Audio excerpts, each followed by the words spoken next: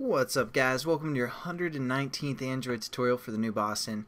And just briefly, before we get started, I just want to show you guys if you guys are having some troubles, also what we can do with this catch exception, because right now it's not really doing anything besides setting it to false.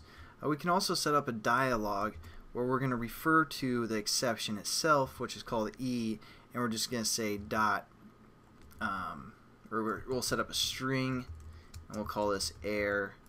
We're going to set this equal to E dot toString, and then we can just basically, instead of this text here, we can set it equal to our error string, so we can get a little bit more information if we are having a problem.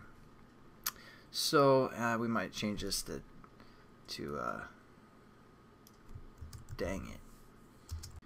And we just finish off that statement. And what we're going to do in this tutorial is we're actually going to get our data from our database. So we're actually going to work with the SQL view. And again, if you open up here, we have this text view, which we referred to as text view SQL information. So what we want to do is we want to set up our text view, the reference here, quickly. So we're just going to get that set up. Sorry, I clipped the video, got a phone call, so I'd pick that up. But there we go, we set up our reference, and now we have this text view that's related to that text view. And all we're going to do is basically, let's set up our method for the most part, and then we'll define it. So we have a text view, and then we're going to create our hot or not class, and we're going to call this our table, or actually info. We'll call it info, and we're just going to say new hot or not, and again pass in the context of this class. And now what we want to do is we actually want to again just refer to our info, just say dot open. Then what we want to do is we want to create a string, so we're going to call this string info, or string data, and we're going to just basically say our info dot get data. So obviously we don't have that get data class, but that's what we're going to set up here.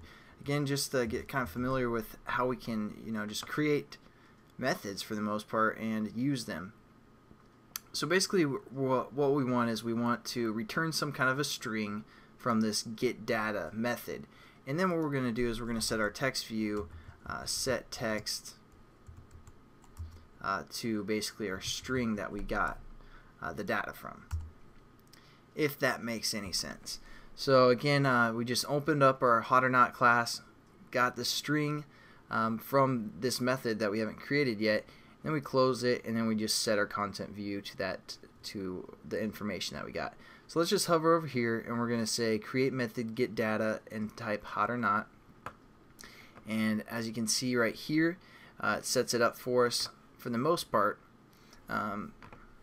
It sets it up for us. And now what we want to do is we basically want to create a string array. We're going to call this columns. And we're going to say new string array.